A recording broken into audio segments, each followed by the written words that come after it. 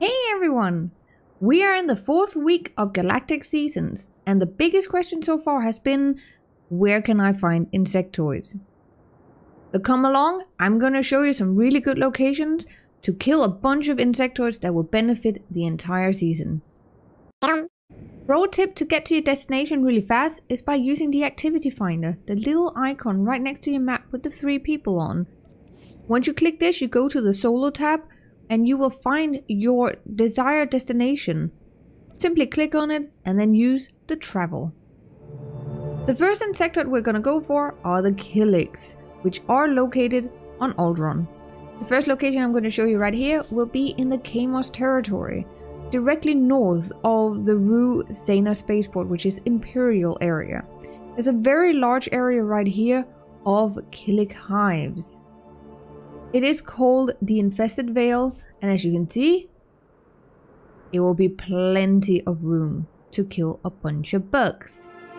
Another good location, still in the Kamos territory, will be directly south of Lyrantha Dam.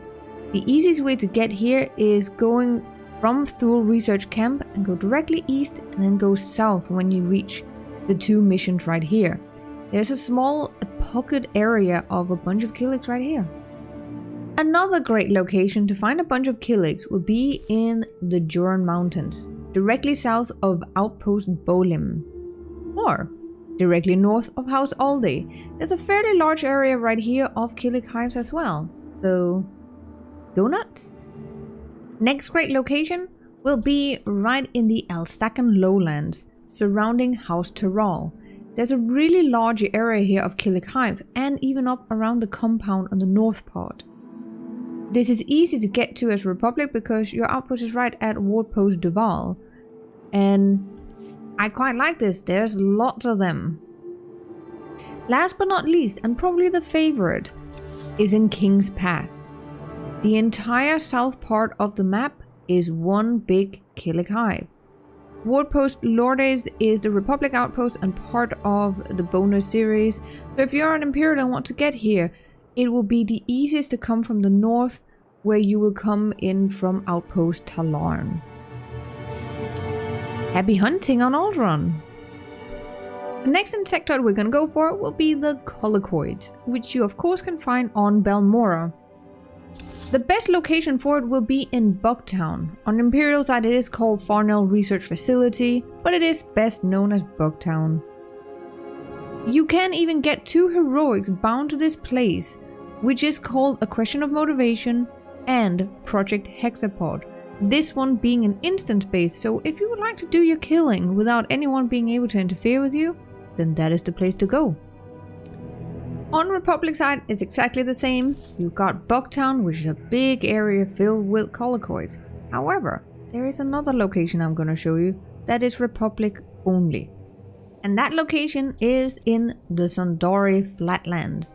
In the south part right here is a massive compound filled with Colicoids, and there are 3 heroics tied to it that you can pick up at the terminal in Bugtown. It's called Acquired Taste, Colicoid Massacre, and Local Predator. There will be lots to kill here. The next Insectoid we're going for will be Geonosians, which has 2 locations to find them. And the first one will be right here on Ossus. A good location for the mutated Geonosians, which they are known for on Ossus, will be in the canyons. There will be a very large area up in the north here where there will be a fair bit of groups, and then along the water right here there will be a bunch of them as well. But the best location by far, in my opinion, will be at the farms.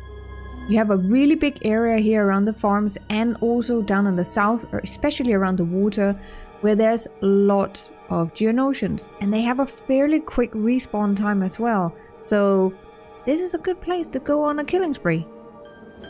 The other place for Geonosian is of course their original place on Tatooine.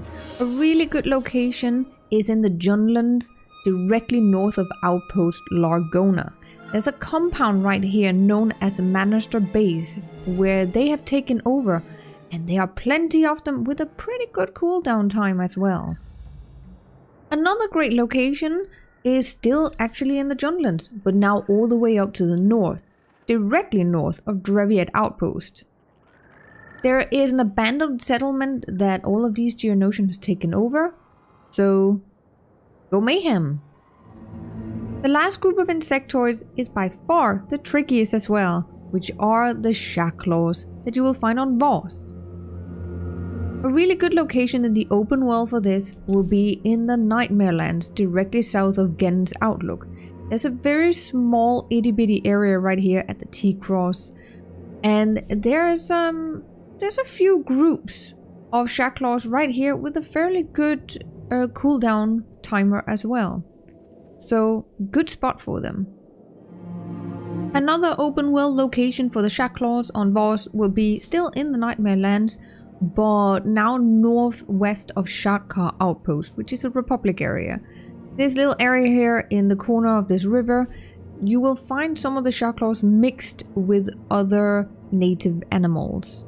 They also have an okay cooldown, but they are mixed, so it takes a little bit longer here, but here are some.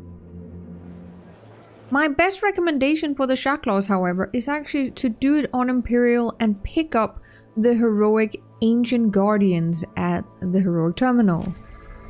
You will use the heroic transport and get directly sent to an instance base where you will find 10 approximately inside. Once you've killed all 10, you can walk directly out again from the instance. Open up your log and reset it. It is worth noting that this reset goes on a 2-minute cooldown, just FYI. But as soon as you reset it, remember that your starting point would now be down here, just so it recognizes that you're actually in this area, and you can start it all over again until you killed all 75 of your Shacklaws inside. This is by far the easiest way to get your kills on Voss, and what I would recommend to do. Thank you for watching. If you like this video, then please consider giving it a thumbs up. And if you have any really cool tips, then please let us know in the comments. Finally, I would like to thank my Patreons for their continued support. I really do appreciate it. If you would like to become a patron for as little as $1 a month, then details and links can be found in the description down below.